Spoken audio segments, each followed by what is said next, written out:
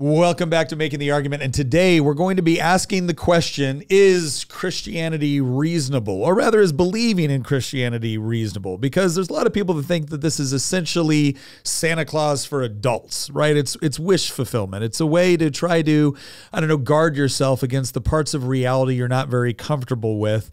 And so oftentimes it gets mocked or it gets criticized as, again, just being relatively childish. But what we're going to do today is we're going to actually talk about the moral implications. We're going to talk about the scientific implications. We'll talk about just the concept of objective truth and whether or not Christianity has anything to do with any of these concepts.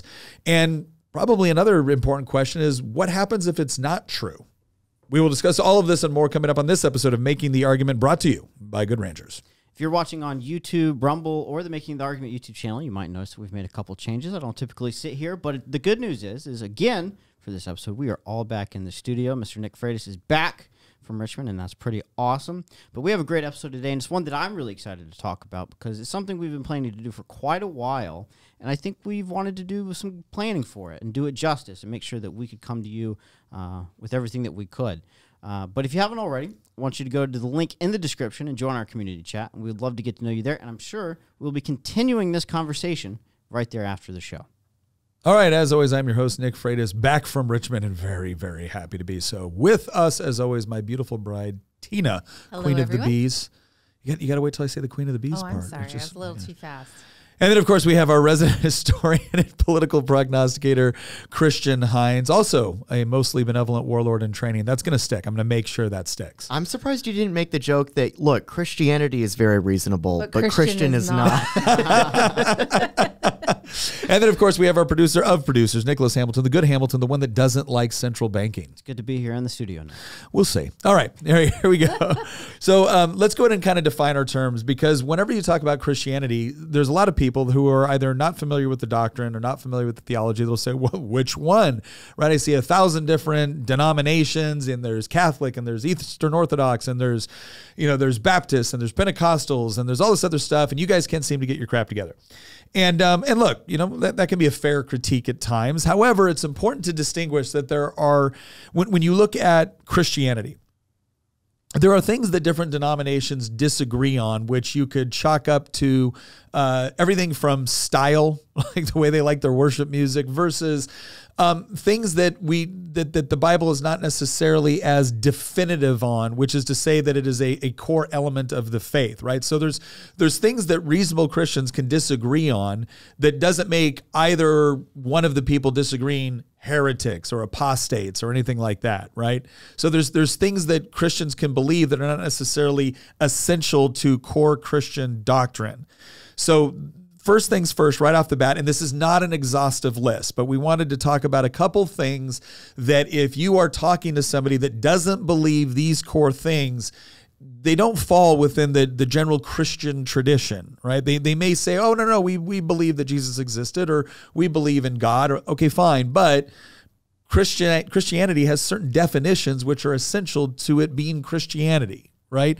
Just because the joke is that the mouse in the cookie jar is not a cookie simply because it's in the cookie jar, right? You might believe certain elements of Christianity, but since it is a comprehensive faith, right? If you reject certain points which are essential to it, well, then you really can't call yourself a Christian. So here's just three basic things that, regardless of the Christian denomination, they agree on these things, right? One is believing in the virgin birth, life, death, and resurrection of Jesus Christ.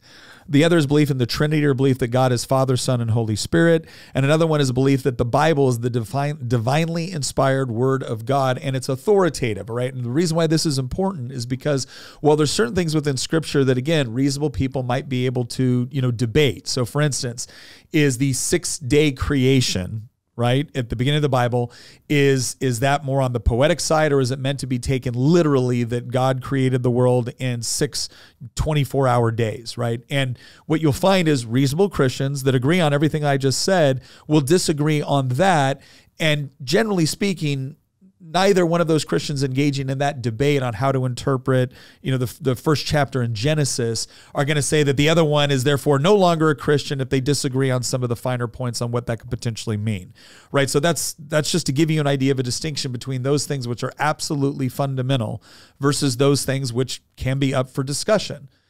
And one of the reasons why I say the Bible being the divinely inspired word of God is because you do see churches out there now, especially within the Protestant side, and I'm a Protestant, that are essentially throwing out whole aspects of Scripture that they find culturally inconvenient, right? And that's the sort of thing we would look at and say, no, that's heretical. You don't get to claim that, if you're saying that Jesus isn't, a part of the Trinity, then whatever you are, you're not part of the Christian tradition, right? And that's not us being mean. That's just saying that there's certain definitions for things, and if what you believe falls outside of that definition that is central to that thing, well, then you're not that thing, right? That's not us being mean.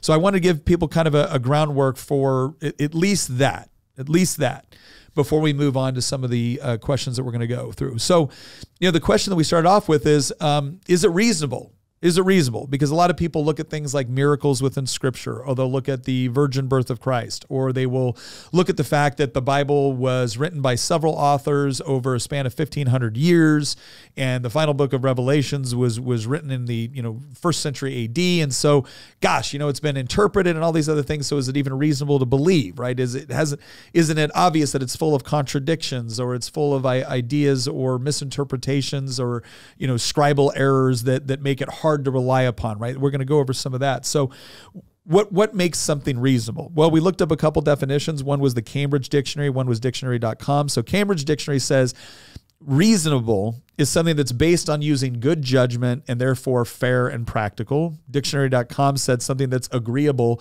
to sound judgment or logical. And I would think most of us, when we think about reason in general, what we're asking ourselves, if someone came to a reasonable conclusion or they made a reasonable decision, we're usually saying, okay, did they use a logical thought process in order to look at the evidence that they had available for whatever the decision was? And did they interpret the evidence in a way that made sense, right? So where the conclusion they came to made sense. And if they did, we usually say, okay, that was a reasonable decision, or that's a reasonable belief. And typically when we get down into kind of what we call the laws of logic, right? The laws of logic include things like the law of identity. The mathematical version of that is A, all right? So what we're saying with the law of identity is that the thing that you're talking about, it could be a human being, it could be a table, it could be that there's a certain thing, there's a certain definition for that thing, right, that makes it that thing. It's that identity. And so if they meet that definition or that criteria, they are that thing. If they don't meet that definition or criteria, they are not that thing, right? And this is important because how else would we make distinctions between the various things that we see within society if those individual things didn't have definitions or identity? Another thing that we talk about is the law of non-contradiction, which is to say that something cannot be both true and untrue in the same way and same sense at the same time. And I heard one theologian, he kind of described it by telling a funny story.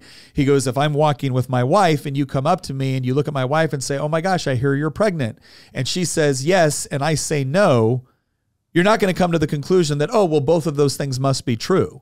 You're going to come to the conclusion that, okay, something's wrong. Your mind's going to automatically go through this process of, oh my gosh, she's pregnant and he didn't know. Is he the father? Or maybe she hasn't told him yet, or maybe she's holding back for some other reason, or maybe she's lying to me, or whatever it is, right? But your brain automatically goes through this process to try to reconcile the data that you've heard to make it make sense.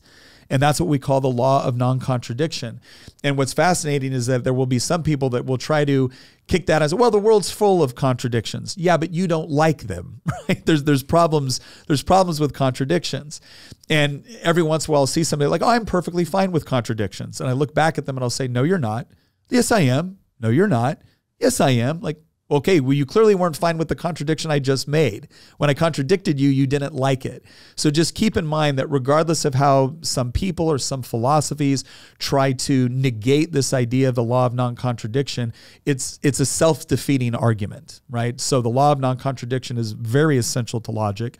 Another one is what we call the excluded middle. And the excluded middle is to say that when we're talking about things that are either true or untrue, we're excluding, those things where there's, something outside of reason or logic that can somehow reconcile these two things, right? And again, that's just an important concept when we're actually having discussions so that we can make sure that they're productive and that we have a peaceful and a reasonable method in order to make sense of reality, right? So when we talk about reasonableness, I'm throwing those things out there so everyone kind of understands the baseline of what we're talking about. Because at the end of this, you're going to kind of make a conclusion, right? You're going to make a conclusion based off of the evidence that's presented here and the way we analyze that evidence.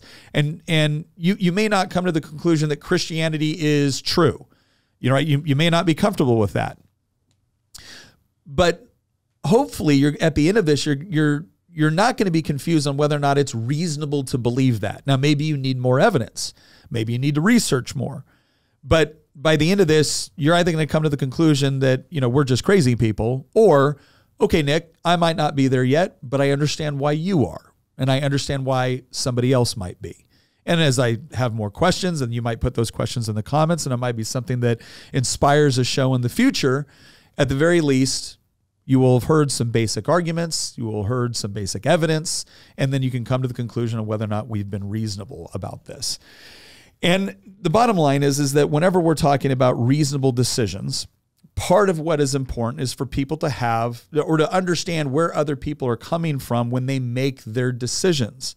So we've kind of had this debate before that even when somebody makes a bad decision, sometimes if you look back at the information that they had at the time, right, it might have seemed like a good decision, right? But then all of a sudden when you add additional information, not only can you see why it was bad, but now they can see why it was bad. But at the time, it might have appeared to be rational. Like, so for instance, let's say you go into the grocery store and you buy some meat and it says American product, and you think this must be an American product, when in reality, it isn't. Not in any way that you would actually, have reasonably concluded based off of that little sticker that they put on your meat package. And that's why Good Ranchers is here to make sure that you have the necessary information to make a good and rational conclusion with respect to the meat that you consume. Because if what you're looking for is meat that isn't stuffed full of mRNA virus or vaccines, with what you're looking for is meat that is genuinely raised here in the United States, processed here in the United States, and brought to your table exactly as advertised, then GoodRanchers.com is the place to go. And if you use promo code Nick, you sign up for this in March, they're going to give you, along with your subscription, they're going to give you a free Easter ham. In fact, they have a ad for this up right now that I love on Instagram, where they say the tomb may be empty, but that doesn't mean your dinner plate needs to be. So go to goodranchers.com, use promo code Nick, sign up for one of those excellent subscriptions where you know exactly the sort of meat that you're getting exactly as advertised. Plus, they're going to throw in that gift for you with that free Easter ham. So go ahead and check that out. All right. Let's go ahead and go into some of the questions about Christianity. And I'm going to start this off. I don't typically do this, but I'm going to start this off with a quote, because there's some assertions made by a man that is very, very well respected within his field. It was David Hume. And well respected on a number of levels, not just on theology, but on political theory, on economics. And there's a lot of areas within political theory and economics that we would really admire. That we would sympathize with. We would really sympathize and admire Hume. But on theology, very, very different. And so Hume has this quote. And the reason why I'm going to read it off is because he actually makes somewhat of a comprehensive argument against not just Christianity, but any sort of theology in general. And as we go through the various questions that we're going to answer, I'm going to loop back around at the end, and we're going to address this quote once again when we've gone through some of these other questions that we're asking. But here's the quote from David Hume, and this is largely influential, especially within atheistic circles. It says, "If we take in our hand any volume of divinity or school of metaphysics, for instance, let us ask, Does it contain any abstract reasoning concerning quantity or number? That's the mathematical side. No. Does it contain any experimental reasoning concerning matter of fact and existence? No. Commit it then to the flames, for it can contain nothing but sophistry and delusion. So in that one quote, that one little paragraph, couple sentences, David Hume purports to essentially overturn any sort of school of theology or metaphysics, right? And he's doing this from kind of a materialistic, scientific point of view. This idea that we should be making decisions about reality somewhat exclusively based off of the scientific method, logic, reason. Can you see it, taste it, feel it, smell it? These are the things that we should be relying upon, and we should be rejecting these ideas that there's some form of miracle that can make it all happen, right? That's what he's doing. So, and this is obviously an argument that many people, especially within the scientific community, have found incredibly convincing, right? For them, they look at this quote from Hume and they say, yes, that makes sense. Leave all your mysticism and your religion out. I just want to focus on the scientific. So let's ask the question by asking some of these other questions. Is that a reasonable position to take? And the first thing that we're going to talk about here is it reasonable to believe in God? And I think the first thing that we have to do is we have to ask a couple of things, because obviously there's an evidentiary standpoint, right? When we look at logic and we look at arguments, we look at inductive arguments, which are things where we stack up the evidence in order to determine a degree of probability. So if you have a lot of evidence for something, then you would say it has a high degree of probability, not certainty, but a high degree of probability that something would be true. Then we also have deductive reasoning. And that is essentially when we're reducing something down to where if A is true and B is true, then C must be true. So let me give you an example of that. If premise A is all men are mortal, and premise B is Socrates is a man, then the conclusion C has to be that Socrates is mortal, right? Because if all men are mortal and Socrates is a man, then Socrates must be mortal. Right, that's an example of a deductive argument. Now, can deductive arguments be wrong? Yes. If premise A is wrong or premise B is wrong, then your conclusion is going to be wrong, right?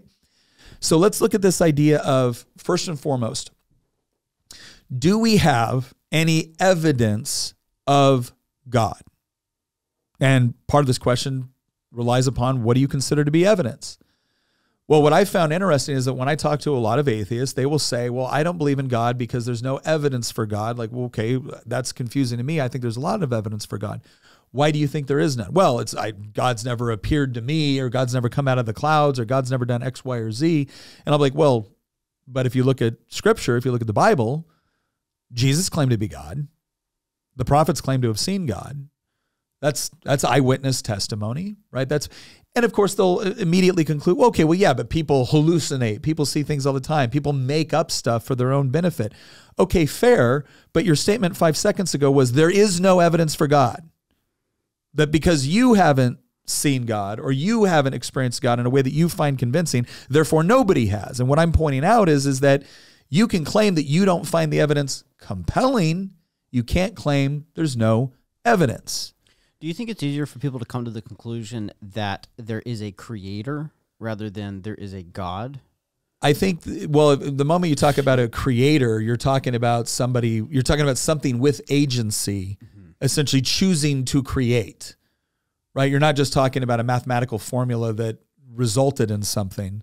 You're talking about a being with agency that chooses to do something. That's essentially synonymous. If you're talking about a creator of everything and God, you're 6 and 1, half a dozen in the other. Well, according to Richard Dawkins, it could have been aliens. I mean, he did finally come to. Well, there's a reason why. We'll get into that a little bit later, but there's actually a reason why some atheists have kind of pivoted from this idea of a strict interpretation of what we might call Darwinian evolution versus some sort of other biological entity which seeded Earth with spores, and that led to, the evolution that we've witnessed, and some of that has to do with mathematical concerns. I'm not gonna go into the details, but to your question, Hamilton, I think it's true. I actually kind of disagree with Nick too. That there's theories out there to say that there's a creator in the sense that there's a first cause, right? To use the Aristotle language, but that doesn't necessarily mean that it has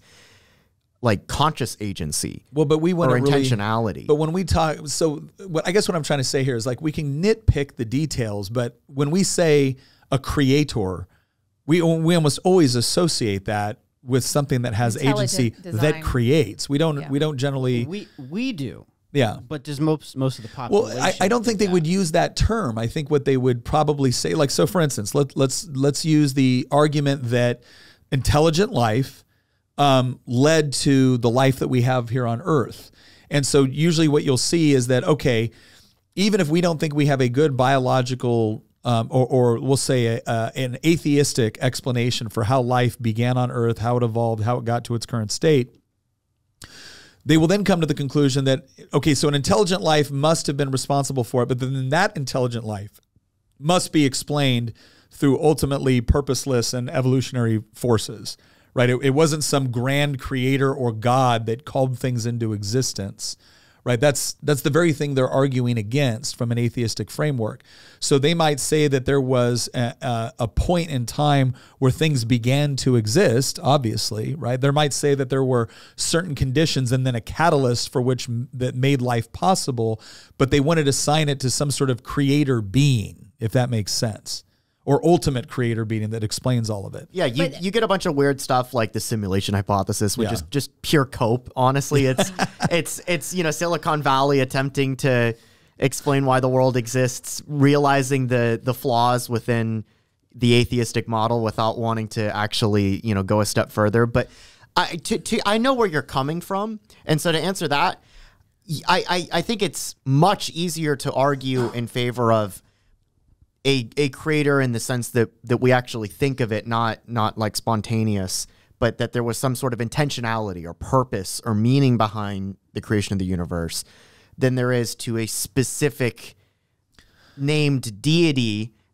And I think for a lot of people that struggle with religion, they kind of struggle with the first questions even before they even get to the second one. The reason I bring this up is because if we were to ask an individual, is God real, or is it reasonable to think that there is a God, they might think in that situation that you're talking about an all-knowing being who is, as the Bible would say, perfect and all-knowing. But I think it's a lot more reasonable for many Americans to find it reasonable that there is a creator who created the planet. Okay, so that's a little bit different, right? That's still God. Mm-hmm. The question is it the God of Christianity, right? Is it the God that the Bible claims is God? And yeah, you see people. It's generally associated with like deism when it's a non-specific God. People will get to that point and then they just really struggle with, now who is he? Well, because here's the problem, and this is the other reason when we talk about God, because when I talk about God, I'm talking about the Christian God. Other people are talking about different things. But here's the other thing. The evidence for, like when we talk about the sort of evidence, is people claim to have seen God, right? People claim to have interacted with God. Now, if somebody showed up in a courtroom and was an eyewitness to an event that went on or an action that took place, you could either say, I agree with their testimony, or you could say, I disagree with their testimony, or you could say that they're lying or they're not. You could say any of that one, but you couldn't say that wasn't evidence presented. Right. So the point that I'm trying to make is that to say that there is no evidence actually suggests an incredible level of ignorance about Christian doctrine and what it actually believes, because it's not just theory, it's actually history. And so much of Scripture, much of what Scripture is actually laying out historical events. Every once in a while, you'll see somebody that gets very upset, like, your Christianity talks about morality and love, but then David David had his best friend murdered and stole his wife. Like, yeah, then that was a horrible thing, and he was punished, very severely for it.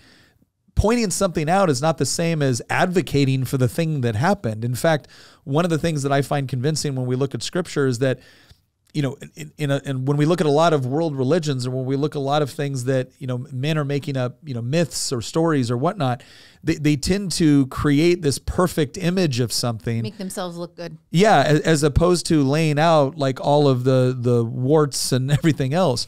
Yeah. But the other thing too, and this goes to your point about, okay, what does the absence of God mean?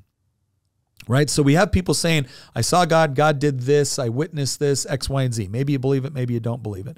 But what does the absence of God within the world actually mean? Well, what it means is that if there is no being that actually created all of this, now you have to come to the conclusion that once upon a time there was nothing, and then there was something, and then there was an explosion or a big bang, and you have immaterial, then you have material. Now we have stuff, right? But the stuff is not alive and the stuff is unintelligent. But then the stuff within a very, very specific environment, the earth, the primordial soup, whatever you want to call it, the various chemicals came together, right? Now, we don't know how the chemicals got there. We don't know how they came into existence, but they're just there now. They're just there now. We also don't know why do certain configurations of chemicals or atoms in a particular association or combination somehow creates conscious experience. Oh, it's like, let's work it back there. We're not even a consciousness yet, right? We've got nothing. Then we've got material that is non-living. Then we have living material. Then we have conscious living material. Then we have intelligent material, which is kind of like in line with consciousness. Mm-hmm. And then we have moral material, mm-hmm. right? And by the way, that's a very, like, I know you're also like intentionally oversimplifying it, because if you dig into any of those steps, it gets even more complex. Like at the matter stage, I mean, there's all sorts of studies that have shown, like, well, if, the force of gravity was just changed by just a tiny bit amount, right, then all the material of the universe would have never even coalesced into galaxies and solar systems and planets. It shouldn't be. And the fact that we have order, and we have order in everything. Even Darwin himself really, really struggled. There's a quote where he struggled with, everybody has to come up against this at some point. There's a struggle in believing that everything was an accident. And even Darwin himself said at one point, and I think it was toward the end, where, like, this is where he came up against it.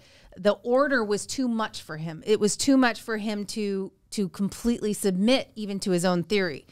To suppose that the eye, with all of its inimitable contrivances for adjusting the focus to different distances, for admitting different amounts of light, and for the correction of spherical and chromatic aberration, sorry guys, old language, could have been formed by natural selection seems, I freely confess, absurd in the highest degree. Because the order is just...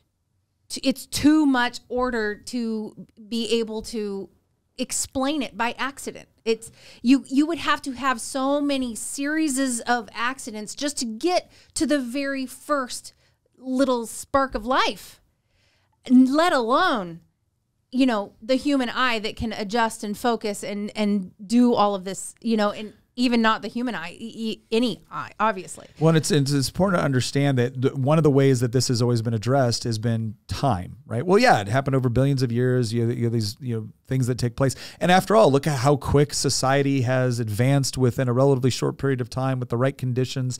And it's like, okay, yeah, but that was purposeful forces actually utilizing intelligence and the scientific method in order to achieve things. That's not what you're talking about. You're talking about something that just essentially purposelessly, which is to say that there wasn't some sort of creator dictating it. It was just response to stimuli over time, and it came to these conclusions. I want to read this out because this is interesting. It goes, Oxford University professor of mathematics John Lennox quotes renowned Oxford University mathematical physicist Roger Penrose, and this was kind of the discussion on what is the probability. Because again, I love Roger Penrose. Just got to point that out. Yeah, we're taking God out of the equation. So what does it mean if we take God out of the equation and now we have to explain something without God?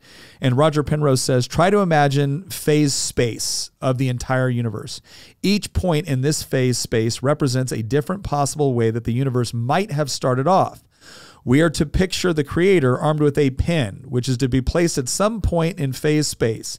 Each different position of the pen provides a different universe. Now, the accuracy that is needed for the creator's aim depends on the entropy of the universe that is thereby created. It would be relatively easy to produce a high entropy universe, since then there would be a large volume of the phase space available for the pen to hit. But in order to start off the universe in a state of low entropy, so that there will indeed be a second law of thermodynamics, right, which governs much of physics, the creator must aim for a much tinier volume of the phase space.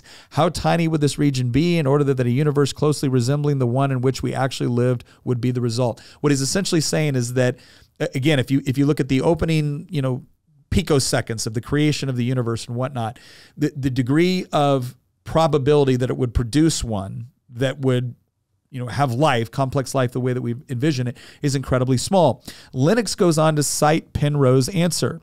His calculations led him to the remarkable conclusion that the creator's aim, right, the probability that we would actually get the sort of universe that we have with life, must have been accurate to 1 part in 10 to the power of 10 to the power of 123.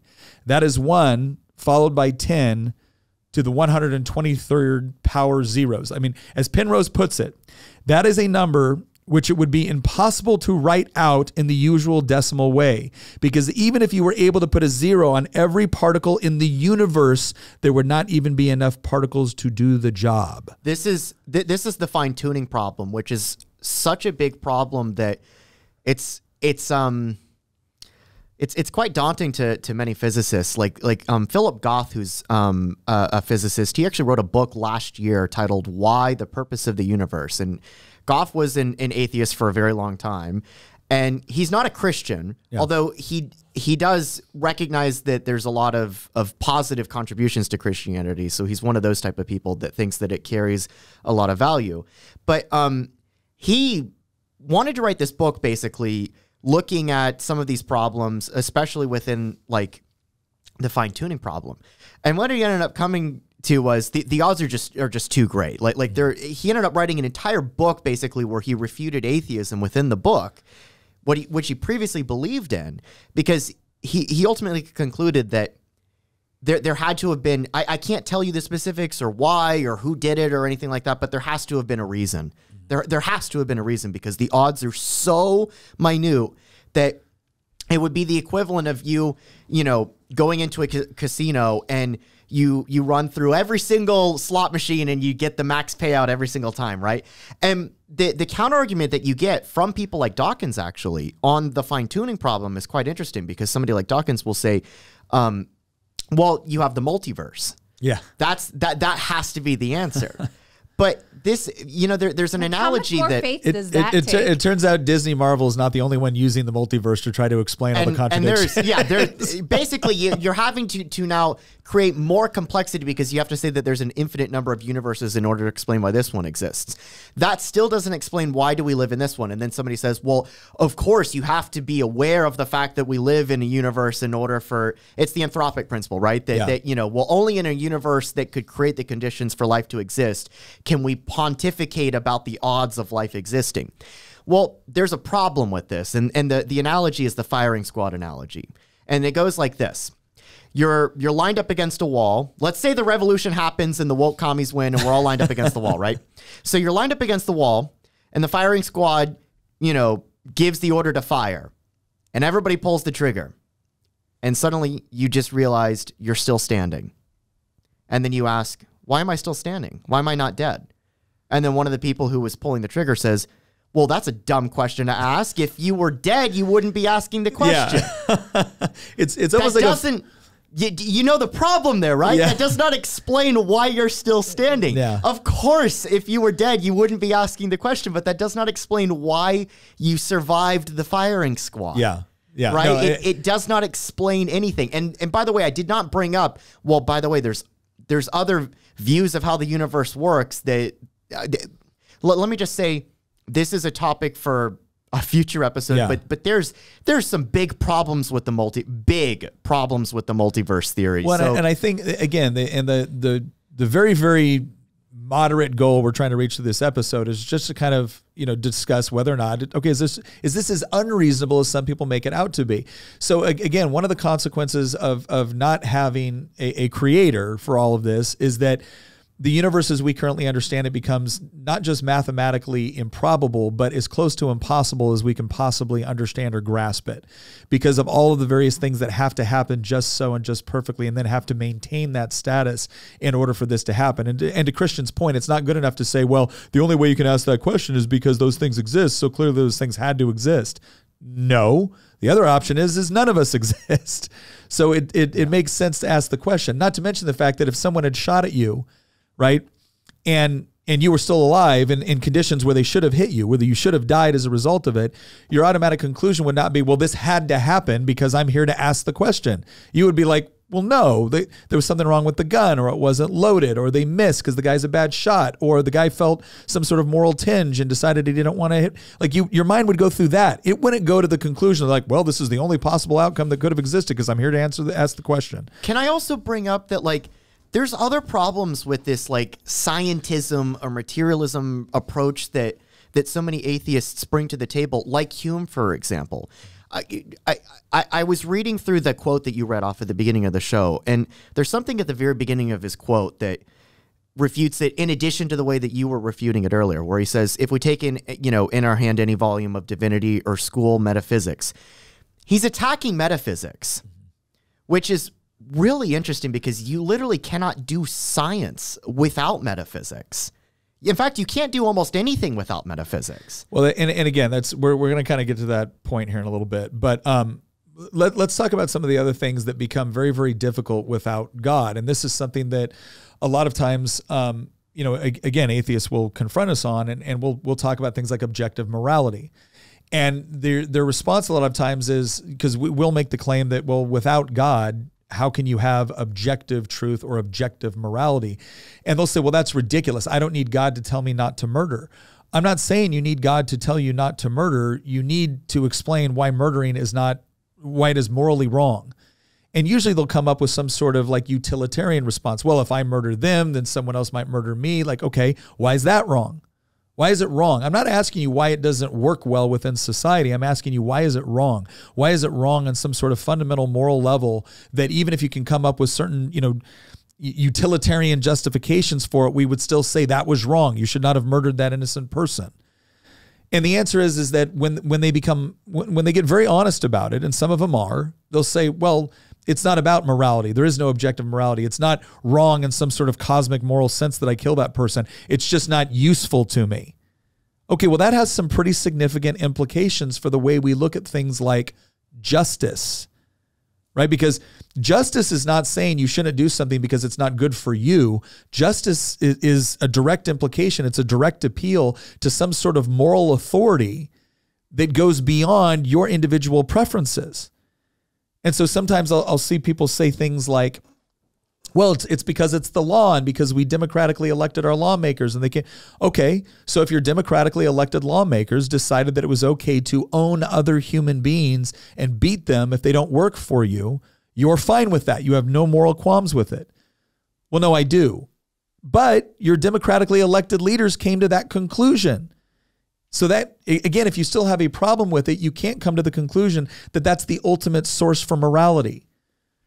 Again, it's the political society idea that if the political society has determined that this is moral, it's moral. No, politicians get to decide what's legal and illegal. They don't get to decide what's moral and immoral, not in any sort of objective sense. And this poses a real problem. Now, again, some atheists will come to the conclusion, well, it doesn't pose any problem at all. We determine that certain things are better for the advancement of civilization, and therefore we do those things. It's like, okay, but again, the problem for that is as soon as somebody else comes along and decides that you not being here is good for the advancement of civilization, you can say, I don't like that. You can say, I don't find it very useful for me, but you don't get to say that it's objectively morally wrong. And so therefore, this concept of justice that you put forward is meaningless. It's meaningless. It's essentially might makes right. Whoever has the most power to impose their will at any given time is the moral actor in the relationship. This is why you rapidly get to nihilism. Yes. Within an atheistic framework. There's a lot of people that implicitly know that regardless of their theological positions, but I don't think that they necessarily appreciate why it's so common. Like, atheism breeds nihilism by definition.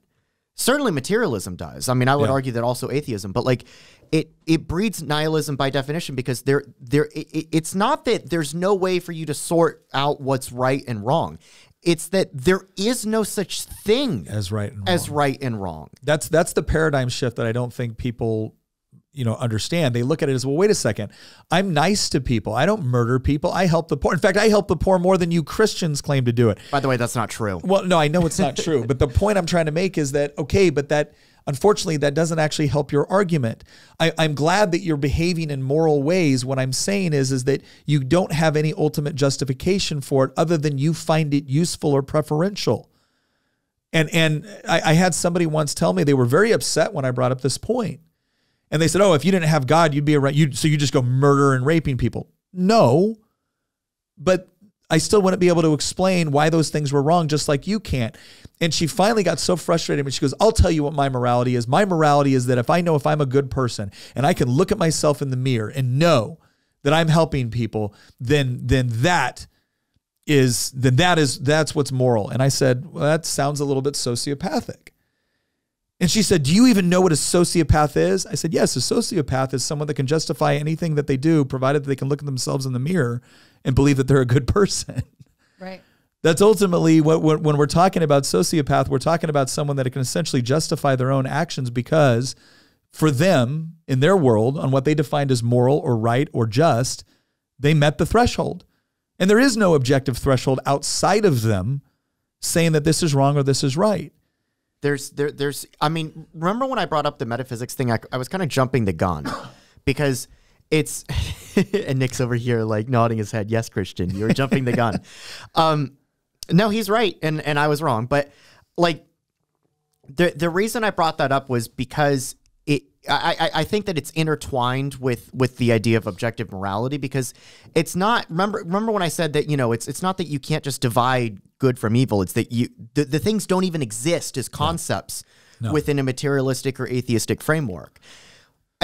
In some ways, objective reality itself does not exist in everything within it. And here's what I mean. If everything is just a combination of atoms, just pieced together in a particular way, and that's all, to quote Carl Sagan, that's all that the universe, all that it is the universe, ever was, is, or will be, right?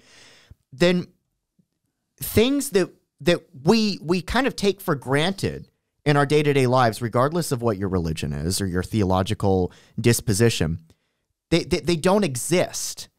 And what I mean is, things like logic and reason and objective truth and morality and consciousness, for that matter, like these things that we don't really think about when we're going about our lives. We just take them for granted as existing. Under an atheistic framework, they don't exist. They're either illusions or they don't actually have any sort of objective standalone position in objective existence. They're not authoritative in the sense that they exist regardless of how we feel about them. Yes. And they're honestly, at best useful fictions. Yes. And at worst, they don't exist at all. Yeah. Yeah. They're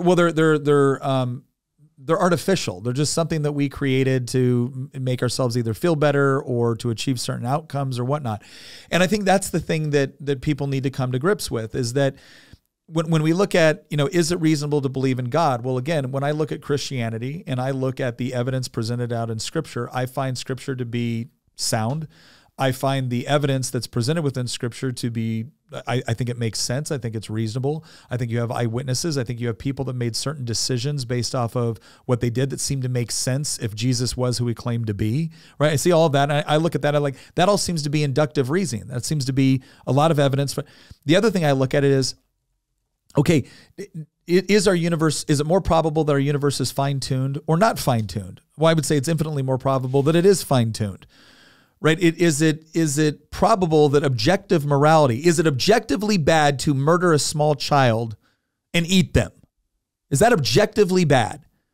I would say it is. I would say it's objectively bad to do that, right? Okay, if you believe that too, then you need to come to the conclusion that it can only be objectively immoral if there's some sort of lawgiver which says that it's objectively immoral regardless of any justification, regardless of any evolutionary justification. You can come up with that right? It doesn't matter. It's wrong. It's wrong because something is so inherent about that act that nothing can justify it. Now, if you don't believe that, if you think, well, no, there might be some conditions where it's perfectly okay to do something like this because you felt like it, right? We're not even talking about, a horrible scenario where you're, in a survival situation, right? I still think it would be wrong. We're just talking about like it was cloudy on a Tuesday and you didn't have anything in the pantry. And when people ask, like, why are you using such an extreme example? Because extreme examples provide evidence of a fundamental truth. Because if we're talking about the very existence of objective morality, then I want to give you the most extreme example possible so you can sit there and think to yourself, okay, am I really prepared to say, well, no, I may not prefer that, but if somebody else did it, I couldn't say they were morally wrong?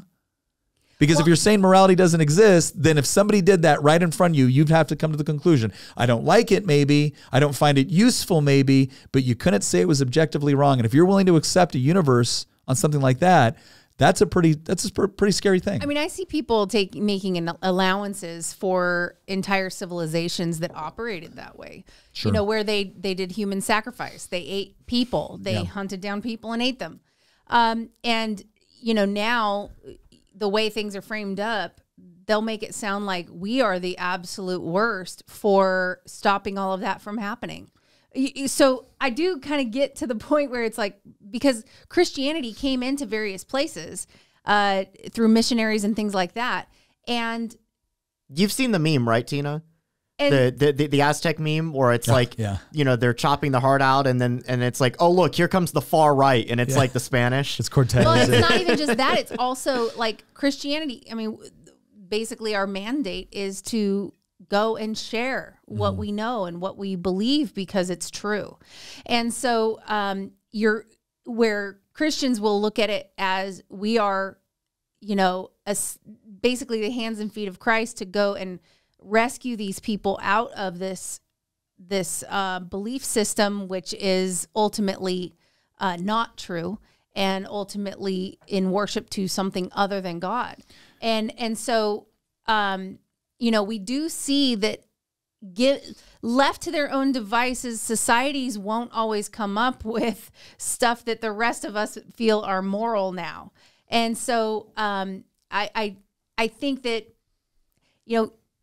it happening right in front of you might give you more of a sense of urgency, but there's a lot of people that are just accepting of the fact that this happened, Tina, it's ago. even worse than that. Well, wait a second. Avowed atheistic societies, state atheistic societies have done it. It's not that, oh, look at what can be permitted.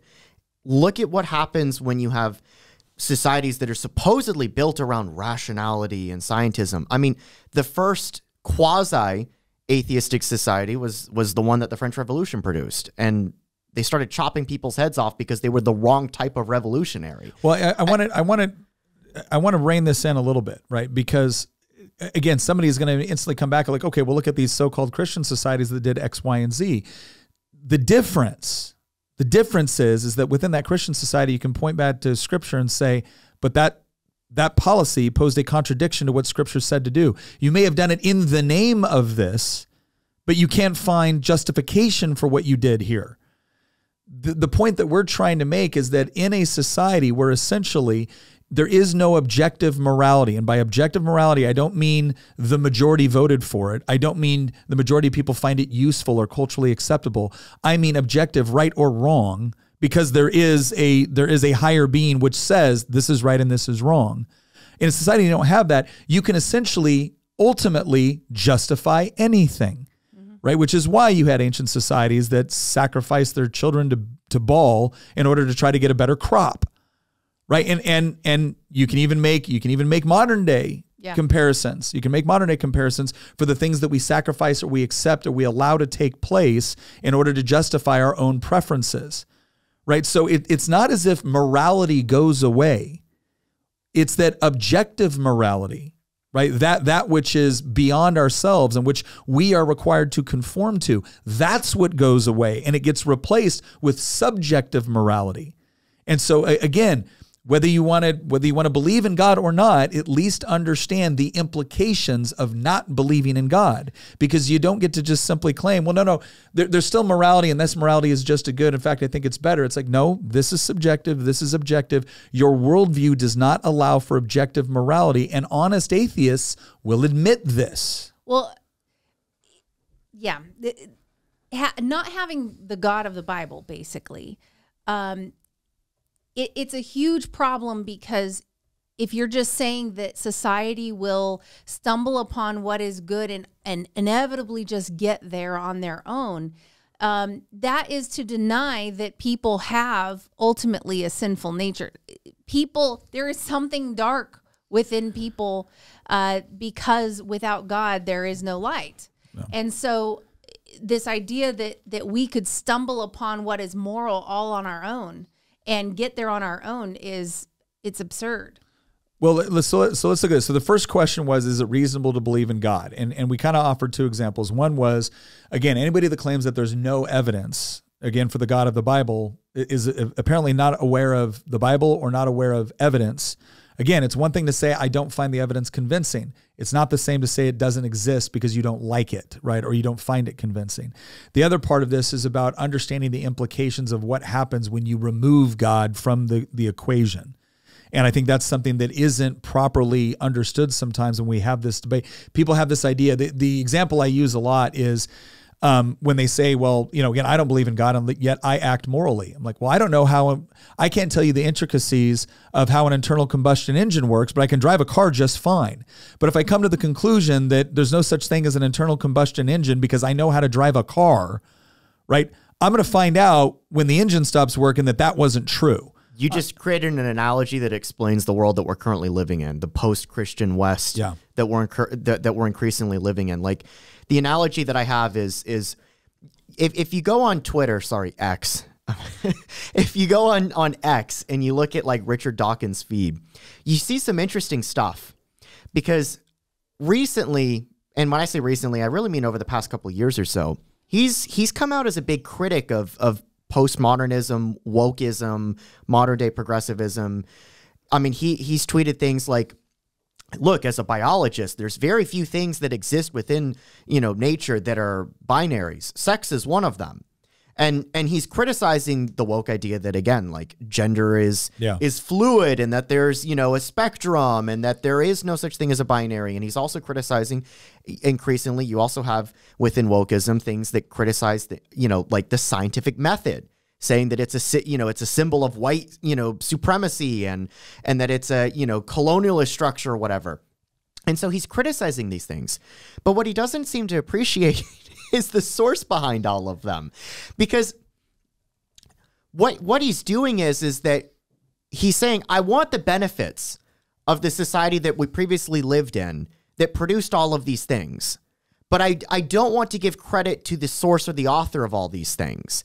Well, okay, when you tore the foundation of the house out from underneath it, why on earth are you surprised when the walls start crumbling down around you? I say this because your analogy with the car in some ways explains so many topics that we've discussed on this podcast that are related to culture or politics or society at large. Because there's a lot of people out there that don't seem to understand, well, why do we live in this age of nihilism and disillusion? And why is there rampant mental illness and narcissism and personality disorders and just, clown world? Why is everybody losing their minds? It's because we live in a post-Christian West. That's the reason why. You're going to worship something, right? And if you tear out the thing that held the bonds that held society together, and it was the Christian church for over 1,000 years, arguably for 2,000 years in the West. If you tear that away, guess what? The atheists out there who say that we're all just going to become a bunch of enlightened beings once you throw out this mumbo-jumbo book from the Bronze Age, they were wrong. They were dead wrong, because people did not become enlightened. You know what they did? They became barbarians. When you threw this out. This is how you get things like these pseudo cults emerging. Wokeism is a religion. It's a replacement to Christianity. As I've said before, it's a religion without a Christ figure, with no redemption arc. But it's trying to keep the vestiges of Christianity with its own morality system, with its oppressor versus oppressed dynamics, but it provides you for no redemption. It provides you for no meaning or purpose, no hope. And so what we've seen is not a return to rationality. What you've seen is an abandonment of rationality, an abandonment of science. It's like a turning inward and more worshiping self. I think that the anything and everything you see right now, whether it's any type of advertisement, it's all about whatever makes you happy. Your own. Everything is self-focused. And what's interesting is, and I think Jordan Peterson talks about this sometimes, is the more we look at ourselves, the more we mess ourselves up because we're so obsessed with that and we've got our eyes on ourselves. Well, there's Theodore Dalrymple, who's, again, the pen name for, I think it's Dr. Anthony Daniels. He talks about this as well and he's an atheist, right? Or he's at least an agnostic. And when he was a psychiatrist, and he used to tell his patients, like, one of the biggest problems that they had, it's one of the reasons why he's very, very anti kind of woke and socialism and the Marxist theory is because of all that inward focused on, talk about your feelings and how, you feel about this and how you want this and what are your objectives. And he actually finally came to the conclusion, is like, if you really want to attain some degree of sanity and happiness, you actually have to look outside yourself, not be constantly focused inward. And you're seeing the same thing with, I can't remember her name.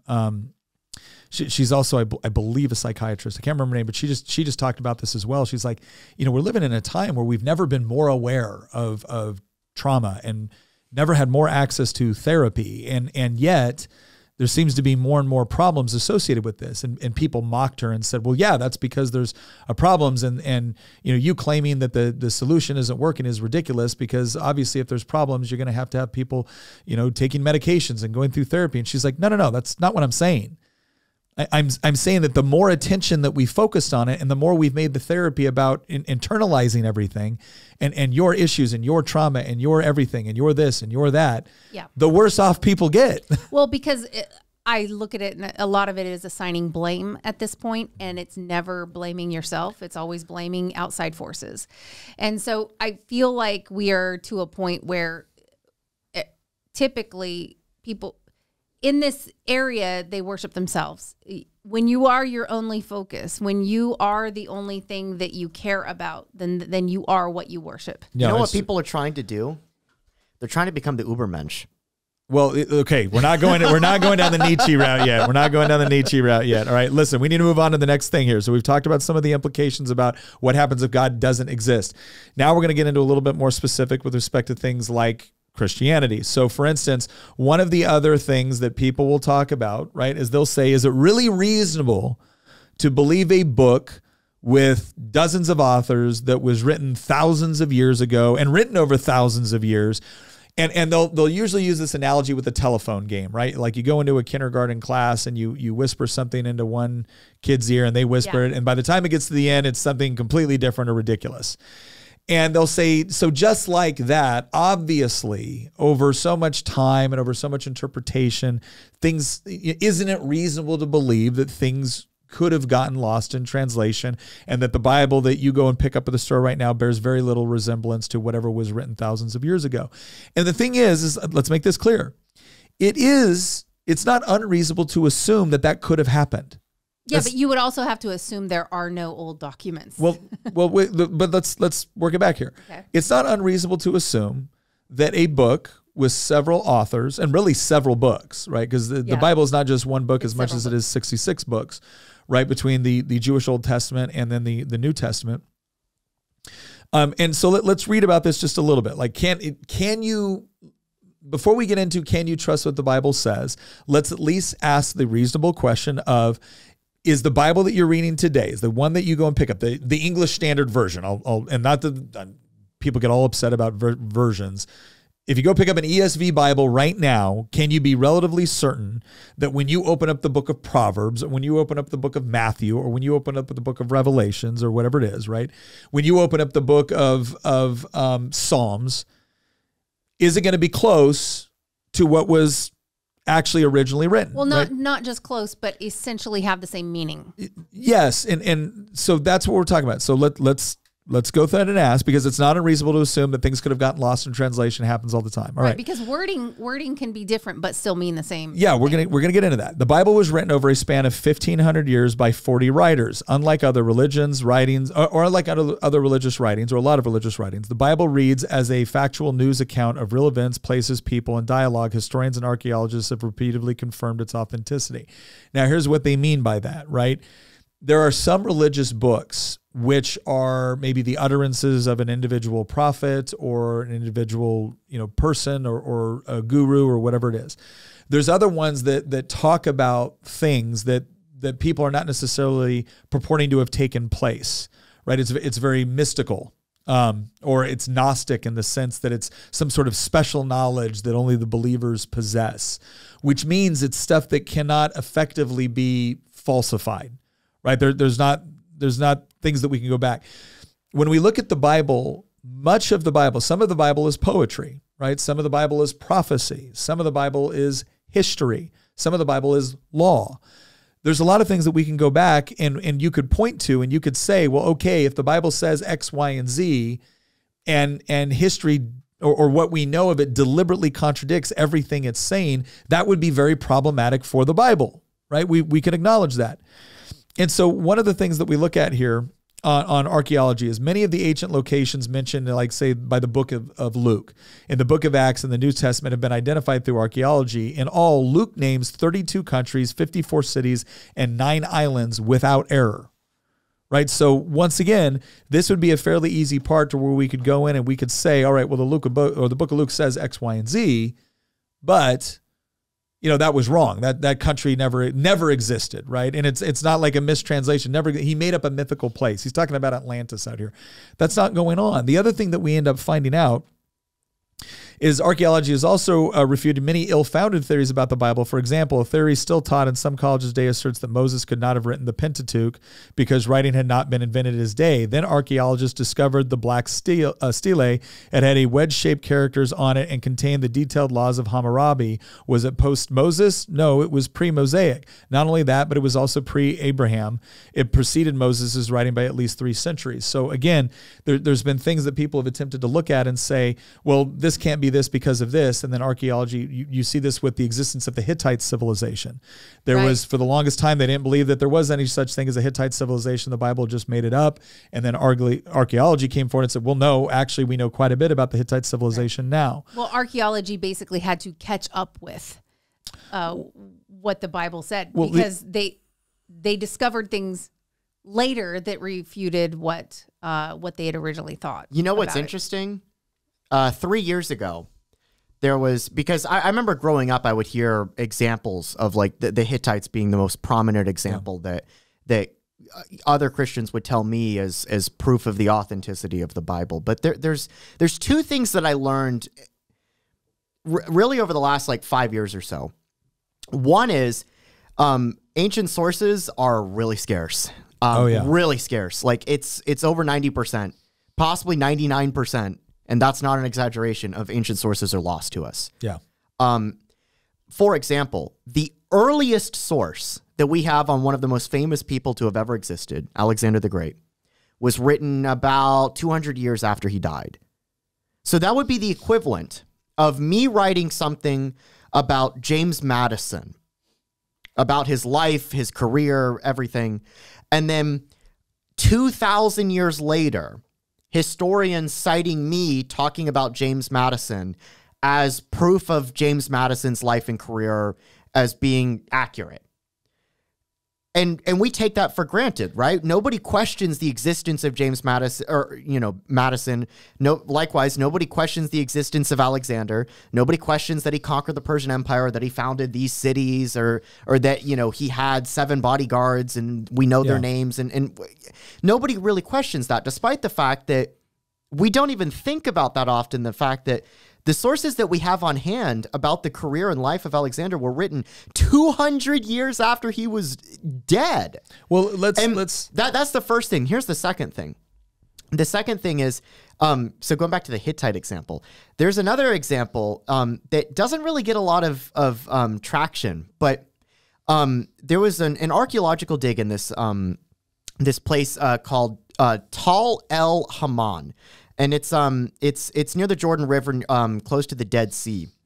And what they ended up concluding, and there was this paper that was published in, I think it was like September 2021, and what this paper ended up concluding was that a Tunguska-sized comet or asteroid had an airburst over these Bronze Age villages near the Jordan River over like 3,000 years ago, and that it wiped out, like it was like 2 or 3 of these like Bronze Age cities. And in the very end of the paper, and it was talking about, all the dig sites that they did, and they determined that, there was like sand that got turned to glass and stuff like that. It was almost like a nuclear explosion, right? And so they were like, based on all this evidence, from years of digging, we concluded that, again, it was like a Tunguska event over a populated area that took place around this time. And then at the very end of the paper, they wrote something in there. They were like, this is outside the scope of what we're doing here, but we just want to point out that there might actually be a source about this that appears in ancient records. And then they concluded that there's no ancient source, no written record anywhere outside of one passage within Genesis that might correlate to this event. Yeah. And they're talking about Sodom and Gomorrah. Yeah. So I just wanted to bring that up because that's actually very recent. This was like within the last 3 or 4 years. Oh, it is. Like let's look at 2 things. Let's look at, so one of the things that we look at when we look at a source and an ancient text is we look at things like early attestation. And so early attestation is what Christian was talking about before, where it's what are the earliest copies that you have that were written or produced at the time that the events were actually taking place. And obviously, when you're talking about antiquity, it's easy for it's not like they were storing it all on an external hard drive somewhere, right? Like you had times where you had the Great Library of Alexandria that burns down, and we lose all kinds of information about antiquity. So I want to read a little bit here just to provide some comparisons. So the accuracy of today's Old Testament was confirmed in 1947 when archaeologists found the Dead Sea Scrolls. Along with today's West Bank and Israel, the Dead Sea Scrolls contained Old Testament scriptures dating 1,000 years older than any manuscripts we had. When comparing the manuscripts at hand with these from 1,000 years earlier, we find agreement 99.5% of the time, and the 0.5% differences are minor spelling variances and sentence structure that doesn't change the meaning of the sentence. So here's what this means. If you were reading your Old Testament Bible, if you're reading the Old Testament, before the Dead Sea Scrolls, the earliest attestation that we had for some of these documents were 1,000 years after the fact. So you might be thinking to yourself, well, how accurate can this possibly be? Right? And then all of a sudden we find something that dates back to 1,000 years earlier. Because again, when we're talking about the Old Testament, we're talking about, sources that we're talking about events taking place within the Bronze Age, right? This is 1500 BC. In that time frame. Yeah, in that generalized time frame, right? So we're old stuff. And then all of a sudden we find documents and we compare the documents that were written, 1,000 years earlier and with ours. And all of a sudden we find 95.5% accuracy between the texts, with the 0.5% representing minor spelling that doesn't change the subject of the text. That is the best early attestation that we have, I think, of any book in antiquity. Now, what's interesting is regarding the New Testament, it is humanity's most reliable ancient document. All ancient manuscripts were written on papyrus, which didn't have much of a shelf life, so people hand-copied originals to maintain the message and circulate it to others. So to give you an idea, right? And now we're talking about New Testament. So we've already established that when we look at books in antiquity, the Old Testament through the Dead Sea Scrolls and whatnot has a great deal of early attestation and a great deal of consistency between what was originally written and what we have right now. So when we look at the New Testament, though, what do we say there? All right, so this is where we go into the other contemporary works. I got some data here. Few people doubt Plato's writing of the Republic. It's a classic written by Plato around 380 BC. The earliest copies we have of it are dated 900 AD, which is a 1,300-year time lag from when he wrote it. There are only 7 copies in existence from that time period, right? Caesar's Gallic Wars were written about 100 to 44 BC. The copies we have today are dated 1,000 years after he wrote it. We have 10 copies. When it comes to the New Testament, written between 50 and 100 AD, there are more than 5,000 copies, All are within 50 to 225 years of the original writing. Further, when it came to scripture, scribes, monks were meticulous in their copying of original manuscripts. They checked and rechecked their work to make sure it perfectly matched. What the New Testament writers originally wrote is preserved better than any other ancient manuscript. We can be more certain of that than what we read about Jesus' life and words than we are certain of the writings of Caesar, Plato, Aristotle, and Homer. And they actually provide a series of books here with the Iliad, Herodotus, Thucydides, or Thucydides, I always screw that up. Plato, Demosthenes, Tacitus, Pliny. There's no comparison. There's even more. Arian. Let's give a couple examples here, right? So Caesar's The Gallic Wars, originally written between 144 BC. No, that's when he lived. Oh, sorry. 144. They're talking about the earliest manuscripts written, right? So this is the earliest copy we have is 900 years after the fact. The time gap between when it would have been originally written and the earliest manuscript we have is 1,000 years, and the number of manuscripts that we have that are 1,000 years after the fact is 10. Right. So I just use that one. We could also, again, we could go into the same thing with Plato and everyone else. What you're going to generally find is you're going to find a time gap of anywhere between 400 to 1,400 years between when it was actually written and the earliest manuscript we have. And the total number of manuscripts that we have at that point, like the best one is Homer's Iliad, right? So you have a 400-year time gap from when it was written, 800 BC, to the earliest copy we have 643 copies. When you go to the New Testament, right, it's 50 years from when the actual events took place, and 50 years from when the original authors, and we have 5,366 manuscripts that fit within that 50 to 225 year process. When I was bringing up the Alexander example, the reason I brought that up is for the same reason that you listed all these other works, because there's nobody questions the authenticity of his career, despite the fact that the sources that we have were written hundreds of years after he was born. And obviously they were citing other people, right? Yeah. Like Arian is citing other people because he was born centuries after the fact. Same thing with Diodorus, who was the only one that actually wrote a history of Alexander that we still have today in the 1st century BC rather than post-Christ. But even then, that was 200 years after Alexander was born. And he's the earliest one. Yeah. And then, so the counter argument is, they're all citing other sources that are more close to the contemporary time period. That's true, but there's no debate over the authenticity of the documents themselves. Yeah. The reason I bring this up is because when you look at the books of the New Testament, particularly the Gospels, we have way more material to work with here over a much shorter period of time than we do so many other major historical events that we are lucky to still have with us today. Yeah. Remember, it's overwhelming majority of ancient sources have been totally lost to us that we will never have access to. Every now and then they'll discover something. Very rarely, every now and then. I think it was actually in the past 100 years or so that we discovered a famous speech from Demosthenes during the war where Athens was fighting Macedon after Alexander's death. Spoiler alert, that was a terrible decision that they made. But we actually did a Y-minute on it. But what's so fascinating about the Gospels is that they were written within one lifespan, within just a few generations of the actual events that they're recounting. Well, and that's the larger point here is, again, keeping in theme with this, what are we talking about? We're not saying, all right, now, I believe the Gospels. I'm not saying you have to believe the Gospels. What I'm saying, and I'm not saying that we've proved the Gospels are that everything written in the Gospel taken place. I'm not claiming we've proven that. What we have said, though, is that is it reasonable to believe that a book written thousands of years ago can be accurate? And the answer is yes, it is reasonable. Because if you're willing to say, if you're trying to use a test of authenticity and you're trying to apply that test to the Bible and you don't think the Bible meets your test, no book in antiquity does, right? You got to throw out every book in antiquity. Now, if you're willing to do that, you can, but just understand something. You haven't made a reasonable argument. You've essentially created a test for which nothing can really stand up except for stuff that was, written fairly modern. And the problem with that is that, again, when you're looking at, again, I'm not making an argument that everything said in Scripture is true. I believe that, but I'm not making that argument right here.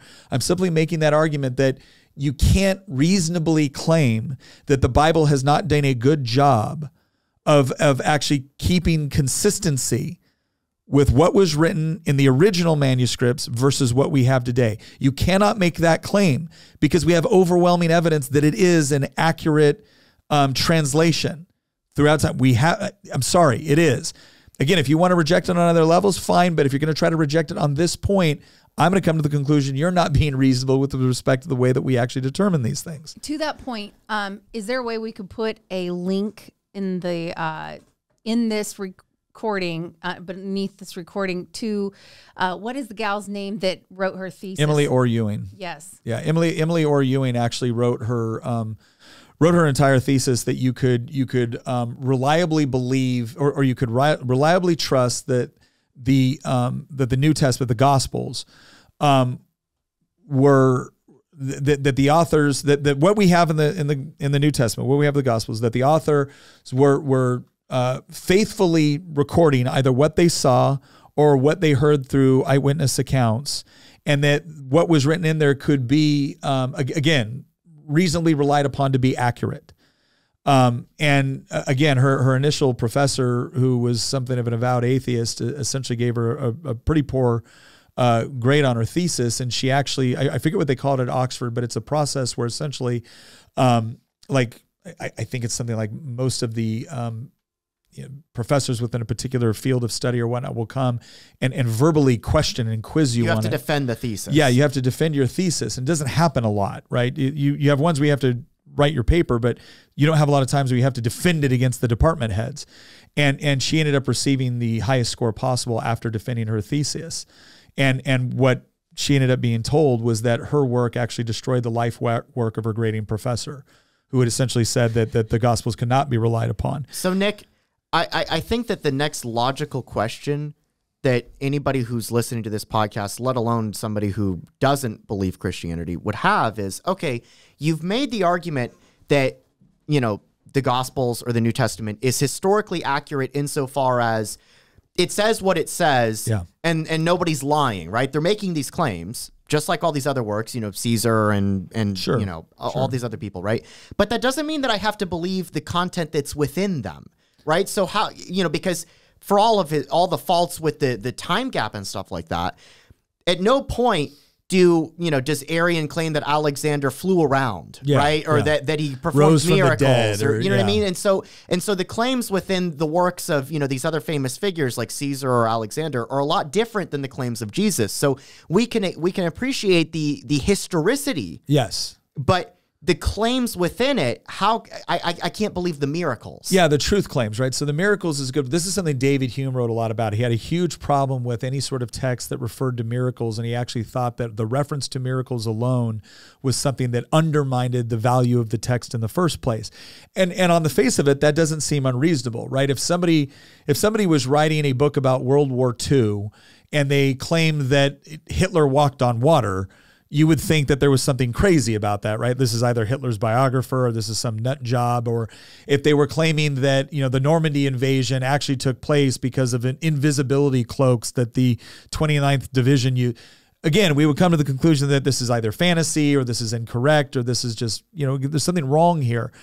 And so for someone to say, okay, is it reasonable to believe in miracles? Well, then we have to put that in its proper context. It's not just, is it reasonable to believe in miracles? Is it reasonable to believe that God is capable of producing miracles? And I think most people would look at that and say, okay, I will concede that if there is a God, then God would be capable of doing something miraculous, which we usually associate with, breaking the laws of physical reality that we can observe and things like that. But I've had people really get hung up on this. And for instance, I had somebody once that told me, goes, do you really believe in the virgin birth? Like, you really believe that's what happened? Or you don't believe, or do you believe that some Jewish girl was just trying to, come up with a really convenient excuse to Joseph, right? Oh, the Pantera excuse. Right. So it's this, I said, well, wait a second. I said, okay, do you have a problem with the virgin birth because you believe it's fantastic or miraculous? Well, yes. Like, okay, so you have a problem with miracles explaining something? Yes. I said, okay, and so therefore that leads you to believe that the Bible is not trustworthy and that Jesus's claims are not trustworthy.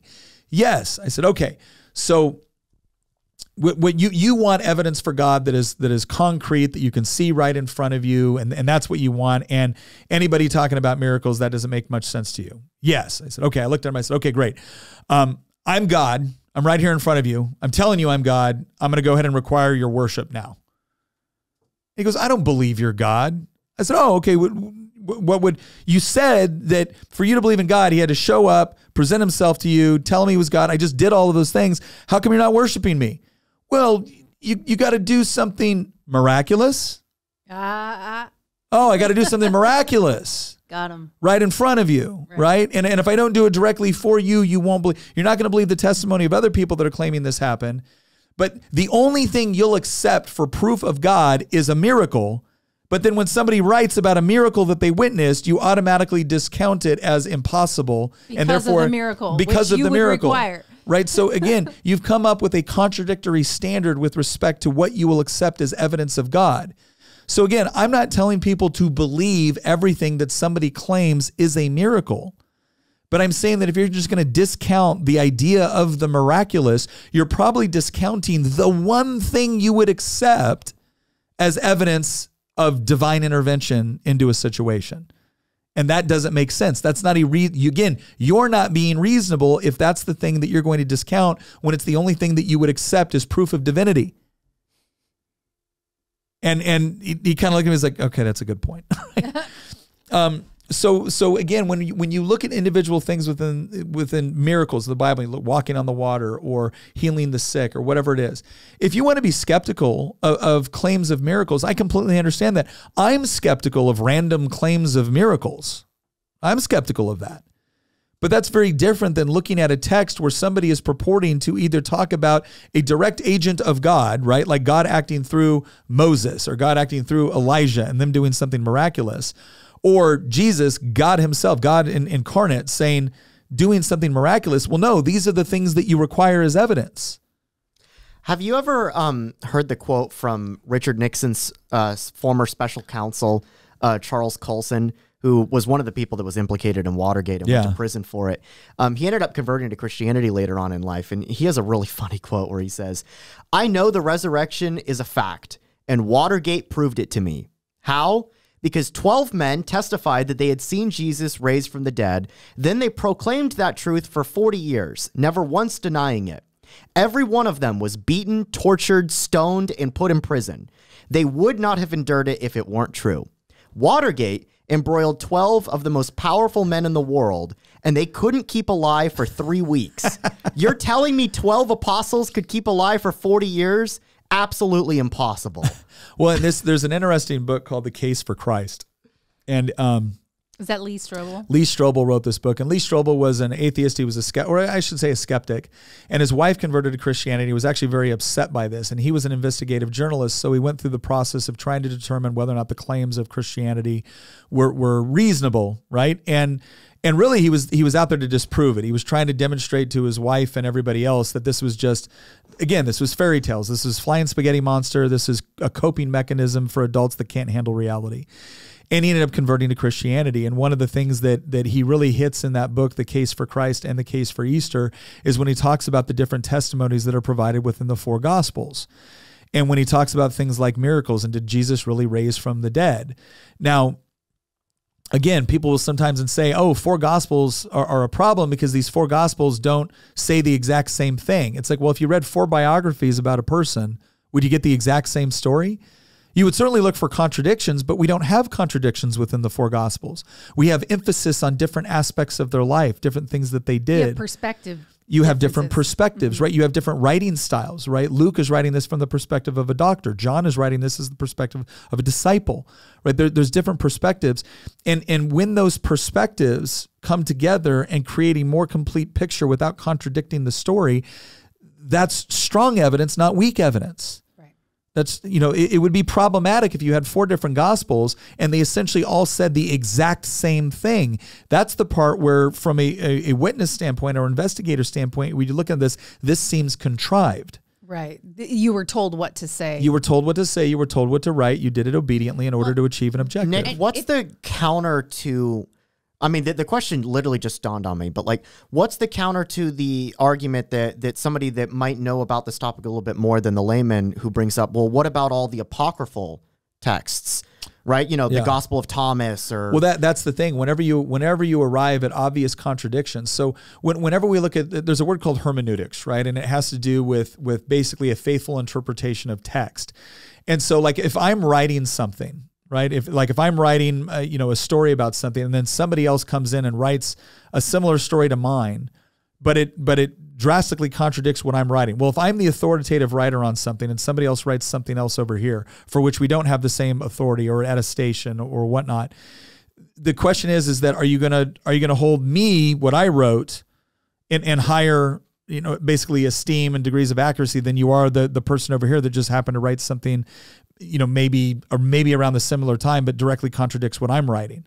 Well, the answer would be no, right? You would go with the early attestation. You would go with the person that actually writing it that was the eyewitness. You wouldn't go with the person that never saw any of this stuff and decided to write their own thing. You wouldn't say that, well, it's the Gospel of Thomas. Thomas was a disciple. Okay, but we have nothing suggesting that Thomas actually wrote the Gospel of Thomas. And when you read the Gospel of Thomas, it directly contradicts what we have within Gospels that we know were written by the people that claim to write them.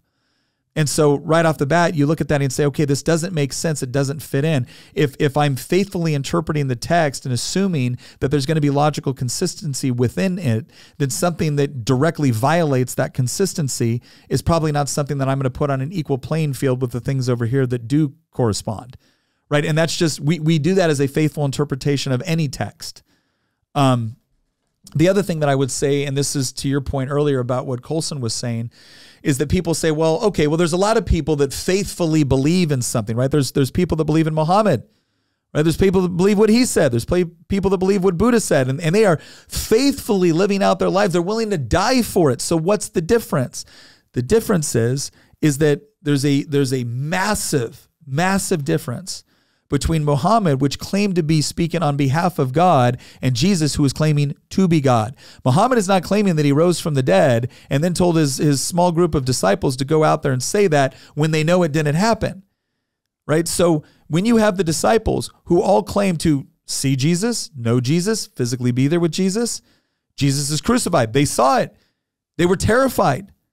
They were terrified. They were not fully aware that he was just going to raise 3 days later. They didn't know that. When that happened and they witnessed it, right? And you have the whole story of Thomas saying, I will not believe it until I feel the holes in his hands, right? What you're now saying is that either Thomas just like hallucinated all this, like all these people that saw Jesus after the resurrection hallucinated and then decided to dedicate their entire life, right? Which didn't win them fame or prosperity or peace or security at the time. It actually them brutal deaths. It actually resulted in brutal oppression, brutal oppression, death for, I think, all of them except for John, who died in exile on the island of Patmos. Right? So what you're telling me is they knew that Jesus didn't raise from the dead. They knew it. They knew it didn't really happen.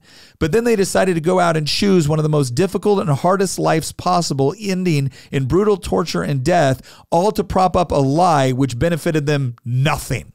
It's also worth pointing out that like the road to Damascus story, right? Where Saul is he has this experience and then he converts to Christianity. You kind of have to ask yourself the question of, why would a guy who is fairly high up within the authority of the Jewish faith, who is persecuting Christians, who at this point were a fringe minority of a fringe minority within the empire, considered totally irrelevant outside of Judea, and within even there were heavily persecuted. Why would he convert to this religion that he, thought was a heresy at best and just a complete fabrication, from a bunch of crazy people at worst, and instead he converts to it, right? The road to Damascus story is crazy when you think about it, especially when you consider the fact that if you say, well, it was just a hallucination, right? He just went crazy and he had a hallucination and then he converted to Christianity. Oh, okay, so does that explain why it apparently was a collective hallucination? Yeah. A collective hallucination happening to many people at different times, at different parts of Because he wasn't Israel, alone. Syria. No. Well, and again, this goes back to the point where, again, you could try to explain this away, but say, well, it's God. God can do miracles, and so God did a miracle. Okay, great. But it also, again, going back to the original question of the podcast, is it reasonable to assume that a bunch of people who saw it? Again, it's one thing for somebody to believe something out of faith because they didn't actually see it for themselves. It's somebody else. It is entirely different for someone to know the truth, right? So if Jesus didn't raise from the dead, or Jesus wasn't, they know it. They know it because they saw him crucified. They saw him put in they saw it all.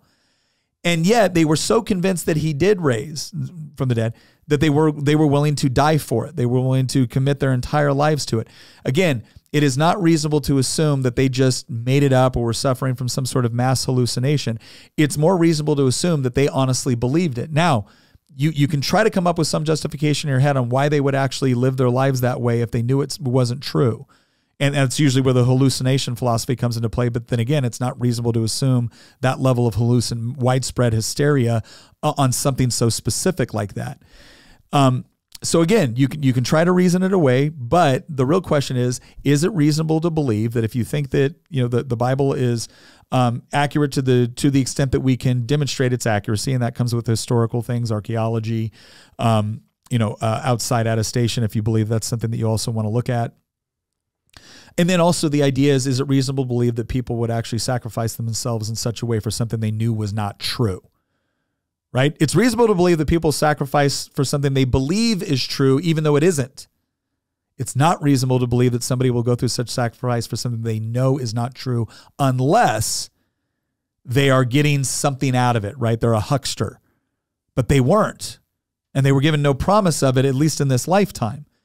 And if he's a fraud, they don't have any reasonable belief that there's going to be something on the other side. In fact, their entire culture, the Sanhedrin, the Pharisees, the Sadducees, predominantly believed Jesus was a fraud and somewhat of a heretic might not be the right word, but certainly a fraud. And so they weren't even promised anything in the afterlife if Jesus wasn't who he said he was.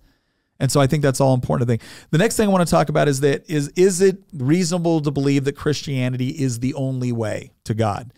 This is something that bothers a lot of people because sometimes they will come to the conclusion like, okay, maybe there is something to Christianity, maybe there is something to Jesus's teachings, but it's arrogant or it's presumptuous to believe that this is the only way to God. The problem with saying that is that Christ says, I am the way, the truth, and the life. No one comes to the Father but through me. I had a student once come up and she was very frustrated by this. And she said, Mr. Freitas, isn't it unreasonable for us to make the claim that Jesus is the only way to God? What about people that will never hear about Jesus? What about this? What about that? And I said, well, run me through a little bit on what your reasoning is here. Give me your reasoning. Give me your logic. Right now you're telling me emotionally you feel like this is unfair, but what I want to understand is logically why is it incorrect? And she goes, well, I was talking to my friend. He's a very devout Muslim. And he also believes in God, and they believe that Jesus was a prophet, and they believe these other things. And he's saying that it's arrogant for me to assume that this is the only way. And I asked her, I said, if your friend went and you were standing on top of a 12-story building, and your friend really, really believed that he could fly, that he could jump off and he could fly, and you said, I think that's wrong. I think that is verifiably false. And then in fact, if you do so, you're going to fall and you're going to die. And he said, how arrogant for you to assume that your interpretation of the reality that we're looking at right now is the only way to interpret it, that if I jump off, I'm going to fall. Maybe I could walk, maybe I could fly, maybe I could hover, there's all these other interpretations for what could potentially happen if I would jump off. Would it be rude or mean or arrogant or presumptuous of you to look at him and say, no, you're going to die? And she goes, well, no. I said, exactly. Because what we're and guess what? He decided that you believing that was wrong. He said that what you believed was wrong. Is that presumptuous of him? You see, both of you are making truth claims. The truth claim you're making is Jesus is the only way to heaven. The truth claim he's trying to make is that there's multiple ways potentially to heaven. Well, one of you is wrong, but both of you are making truth claims. It is not arrogant or presumptuous to make a truth claim that is accurate, even if it excludes things, because truth is by definition exclusionary. Truth says that this is accurate and this is not accurate. It doesn't do so because truth is mean. You could certainly convey truth in a way that is mean. You can discuss truth in a way that is rude, but it doesn't take away from what objective truth is. And so the answer is not, is it mean or presumptuous or arrogant to suggest this? The question is it true? And is his assumption that there are multiple ways, is that true? Because I'll tell you this much, if he's wrong and people are eternally separated from God because of it, was his position compassionate? Was it compassionate because it was more inclusive of other ideas? Inclusive ideas can also be inaccurate. They can be false. And if they're wrong, it doesn't matter how inclusive they are if they're wrong. If I give you multiple directions to get to a particular building and they're all inaccurate, did I help you or did I hurt you? So the argument here is no, it's not unreasonable to believe this because, again, if you're starting off with the idea that, okay, I think it's reasonable to believe in God. Okay, I think it's reasonable to believe that Scripture has been faithfully translated over time and that the authors that wrote it actually believe what they wrote. Okay, now I think it's reasonable to believe that when the Bible speaks about Jesus, they are talking about someone who claimed to be God. And then you're going to come to the conclusion, but it's not reasonable for the person claiming to be God to give you the specific directions on how to get there or how to meet him or how to come to the Father. Well, no, again, it is reasonable to assume that if all these other things are true and that if Jesus is who he says he is, then it's reasonable to assume that when he says, I am the way, the truth, and life, no one comes to the Father but through me, that's a reasonable claim. And it doesn't matter that there's 50,000 other claims for how to get to God. The question is which one's true? So I think it's important to clarify that you might not like that there's one way to God. You might not like that Jesus said that, but whether or not it's true exists regardless of your preference. Just like whether or not it's, whether or not you're going to drop off the building and fall is true regardless of whether or not you'd prefer to be able to fly. All right, we got a couple more that we want to go through here. Here's one that I want to address, and it's a little bit different on the philosophical side, but it has to go, is it reasonable to believe that if God is all-powerful and all-good, that bad things would still happen? Right? This is the problem of evil. This is the problem of evil question, and it's rooted in this notion that if God, it's almost a deductive argument, right? If God was all-powerful and if God was all-good, then clearly God wouldn't want bad things to happen, and so bad things do happen, therefore God either doesn't exist or he's not good, right? That's the conclusion they come to with their premises. Now, here's the other thing that I always like to throw out sometimes as a question to atheists, is I will usually ask atheists, when they talk about a lot of the ones that are hardcore and kind of talk about this disdain that they have for God, a lot of that disdain is rooted in God's authority, God telling them how they should live and what they should do. They don't like that. They want autonomy over their own life. They want to be the ones to make their own decisions. Right? You can even run this back kind of to the original conversation between the serpent and Eve, like, eat of this and you will become like God, right? That was the offer. So here's the question. If God had created a universe where you were incapable of resisting God's will, you are incapable of resisting God's law, you could certainly potentially exist in a universe to which maybe there was no pain, maybe there was no suffering, but there would also be no love, no justice, no ability to make any sort of decisions, none of it. Because when we talk about love, we talk about a genuine feeling of someone that has the choice to love or not love. And so one way you can look at it is, okay, well, God created an environment where he gave people a degree of agency over whether or not they wanted to be with him or listen to him. Mm-hmm. And then when they choose something else, is it really reasonable to go back and yell at God and say, why did you give me this choice? Right? Is that reasonable? The whole story of Adam and Eve in the garden originally was he gave them one choice. He gave them one command. The command was, don't eat of the fruit of the knowledge of good and evil. Wait a second. That was the one command. Don't do that. Don't do that. Almost immediately broke that command. right? And then you get more commands after that and more commands after that, to where it's basically, it's God telling us, look, I'm giving you a degree of agency over your life because I want to have relationship, right? That's the Christian message, that God wants to have relationship, that he loves you, that he's willing to sacrifice for you in order to have that relationship, but he's not willing to tyrannically demand that you accept it. Now, most of us love the idea of not being tyrannically controlled and dictated to and told to do a certain thing. But now we turn back around and we point a finger at God and we say, wait a second, I don't like this freedom that you gave me because it gives me the freedom to make bad decisions. Yeah. The problem of evil is an interesting one because I honestly actually feel like it's kind of overhyped. It's so often presented as just this defeater of God. I remember growing up getting into very minor theological arguments with my father about this. My father's a very well-known atheist, not well-known to other people, but within our family, very well-known atheist. I remember I was walking and I was having a conversation with him once, and I was maybe 14 or something like that, and he was like, "Christian, it's simple, a girl's riding a horse and she falls off of it and breaks her neck and dies. God could have prevented that from happening, but he didn't. So either he's incapable of doing anything to prevent it from happening, or he doesn't care. It's one or the other.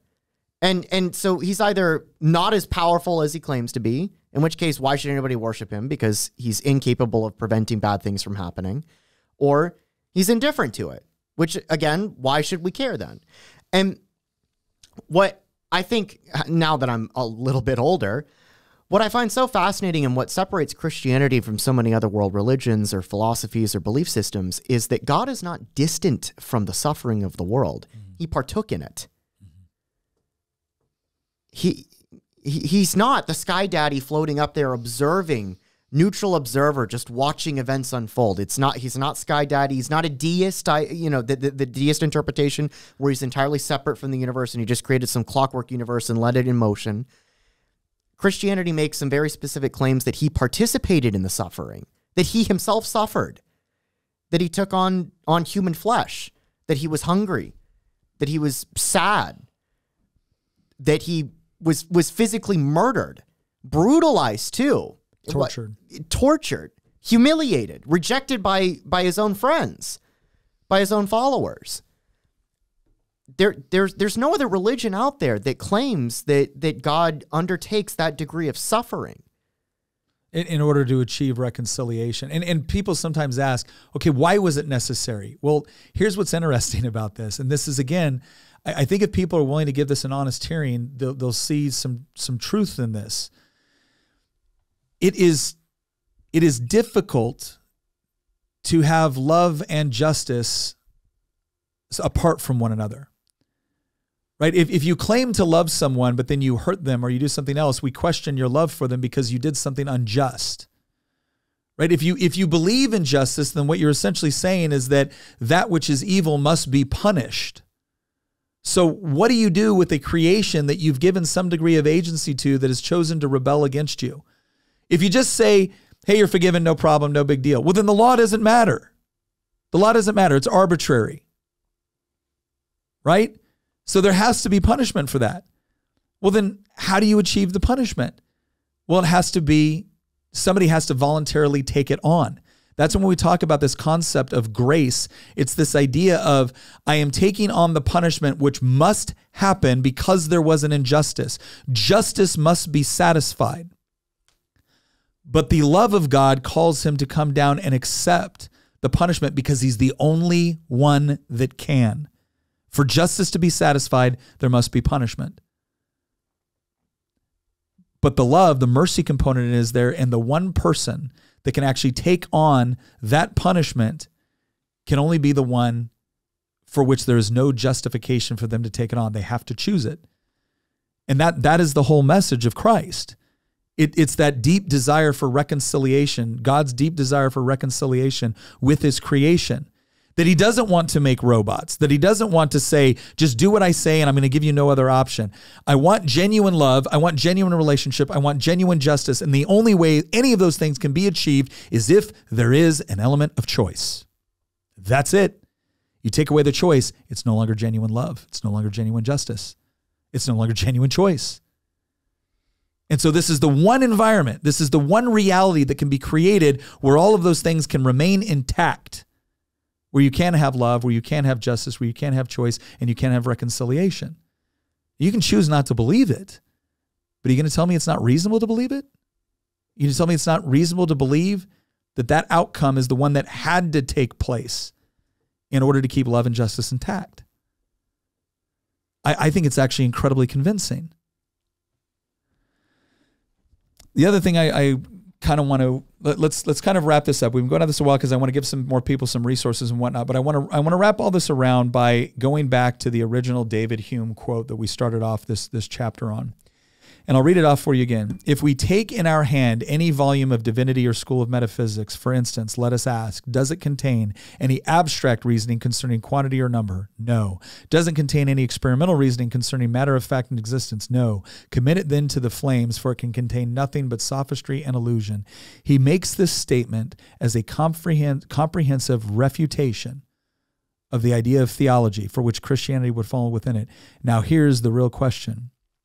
Mr. Hume, looking at your statement, does it contain any abstract reasoning concerning quantity or number? No. Does your statement contain any experimental reasoning concerning matter of fact and existence? No. Then by your own test, Mr. Hume, I must commit your statement to the flames. See, this is one of the biggest problems that you get with so many of the arguments against Christianity or the existence of God, is that your feet are firmly planted in midair. See, before you can even get to the question of evil, you have to come up with some sort of objective standard which differentiates evil from good. And if your worldview doesn't allow you to do that, if it doesn't prevent it or provide you a mechanism for doing that in any sort of objective sense or authoritative sense, if it's all just your personal preference, then what you and I are describing as evil are two entirely different things. Your definition of evil is just that which you do not prefer or don't like or find offensive. My definition of evil actually rests upon an authoritative standard, because if God is God and he says, don't do these things, then that's authoritative. The question is why is he telling us not to do these things? And what we find out over and over again, not just within Scripture, but within how we live our lives in practical reality, is the reason he's telling us not to do it is because it hurts us. And the reason why I want to point that out is because when we talk about things on this show and we tie it back to our Christian worldview, I want people to understand that it's not, as you're listening to us, I'm not demanding that anyone agree with me, but I at least want you to understand kind of where we're coming from. This isn't like the one thing that you can kind of toss out and say, well, I really like what they have to say about economic policy, or I really like their explanations on inflation, or I really like what they have to say about traditional masculinity or femininity or raising kids or strong marriages. But I want all that, but I don't want this. I just need you to know this is where we get it. It's the foundation of our entire worldview. Everything that we talk about can be drawn back to some sort of foundational truth or principle which is tied up in this worldview. It's the C.S. Lewis quote that says, I do not simply believe in the sun because I see it. I believe in the sun because by it, I'm able to see everything else. And so I would just encourage you to understand, regardless of where you're coming at with this topic, regardless of what you actually believe, I'm respectful of individuals' ability to make their own choices, because if God gave you the ability to make your own choice, who am I to deny you that same privilege? But I'm certainly going to be honest about what I believe and why. And if I believe it's the truth, I'm not going to keep it from you because I don't want you to be uncomfortable. Because just like the example I gave of my friend, when we're talking about something that we honestly believe ultimately is the difference between life and death, reconciliation, or voluntary banishment, at the very least, I owe anyone that listens to me the explanation so that you can make an informed decision about what it is you're going to choose to do. Because ultimately, it's not about the God of the Bible, the God that I believe in, banishing people to something. It's about the God of the Bible coming down and giving us every single opportunity to be able to say, choose this over this. And if we end up choosing the wrong path, I think it's a little bit unreasonable for us to come to the conclusion that it's God to blame. Last thing I want to do is just give everyone some references here, some various things to kind of look at. And again, the first and foremost, I want to say this, like if you look at Christian theology and what we believe, we believe in Scripture. We believe Scripture is authoritative, and we believe that you can read it and you can get wisdom and instruction from that. And because we believe it's divinely inspired, we also believe when it's properly interpreted, that has authority in and of itself. It doesn't rely upon outside forces to validate it.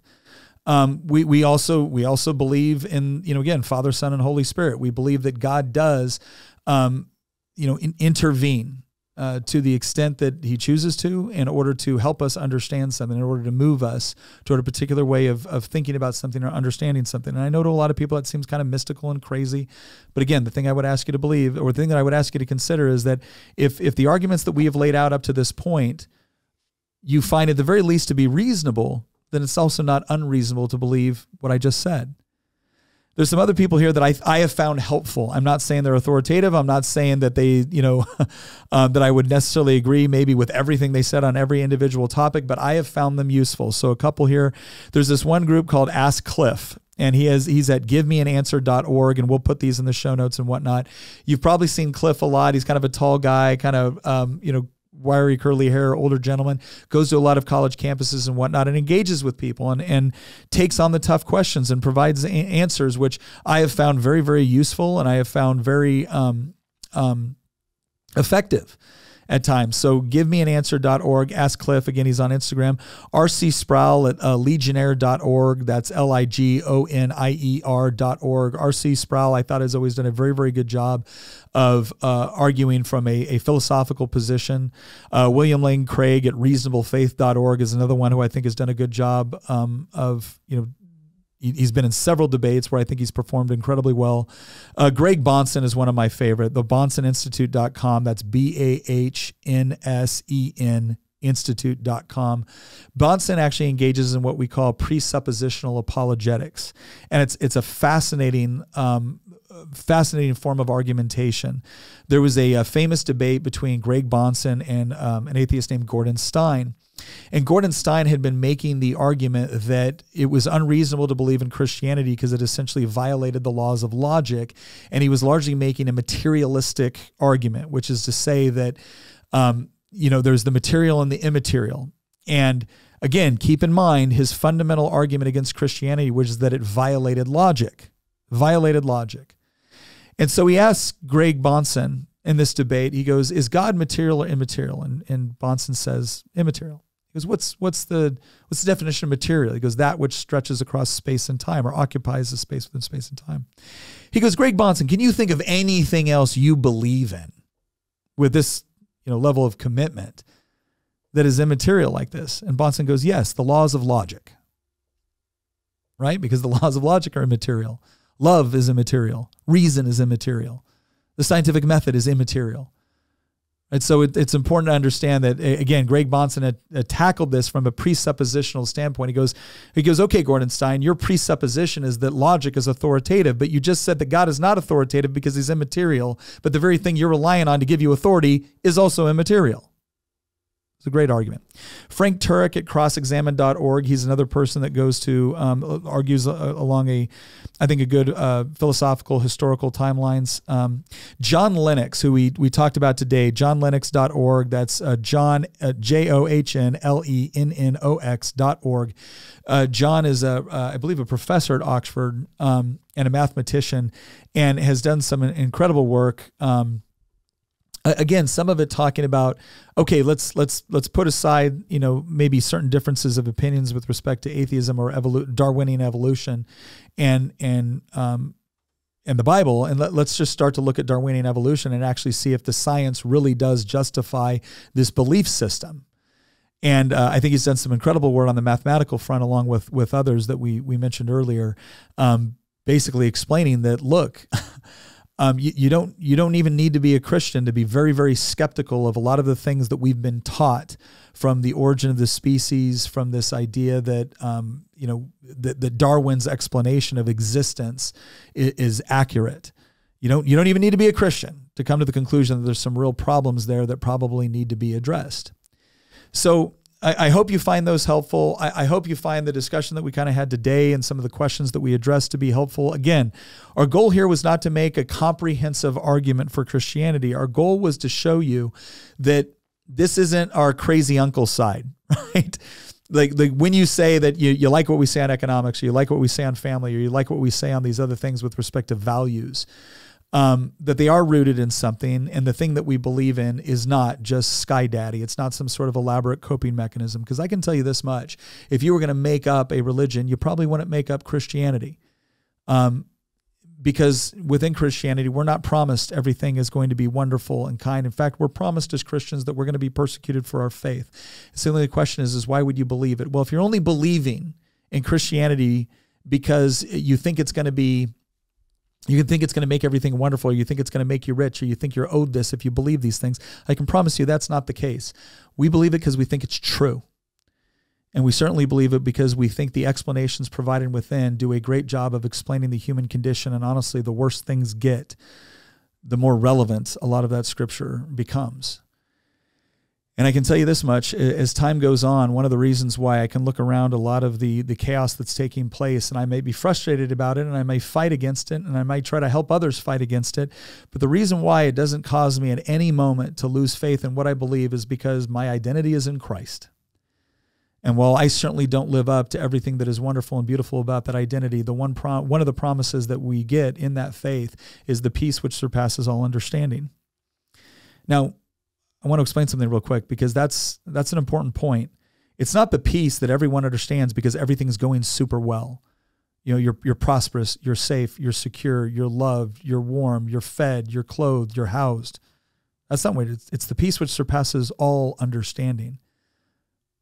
Well, I would posit that what that means is that when chaos is reigning, not just in everywhere around you, but even in the stuff that you're interacting with on a daily basis, you're still secure in your identity. You're still secure in your meaning. You're still secure in your purpose. And when you have those things, I'll tell you this much: it makes it much easier to confront the things that are going on that you might not have a lot of control over. So I hope we've made a good argument today. I want to thank you for listening to this. I want to thank you for giving us an audience and a chance to explain what it is that we believe, because quite frankly, we owe that to you. We owe that to you. And I hope we did a good job of it. I'm sure this topic will come up. I'm sure there'll be questions that we'll have to address on other shows. I'm sure there'll be more in-depth ways that we track things down. Christian would love to do an episode dedicated exclusively to concepts of quantum mechanics and the implications and what that has for theology. But today, we just wanted to go over something fairly simple and hopefully do a good job in the process. Once again, thank you very much for joining us, and we will see you next episode.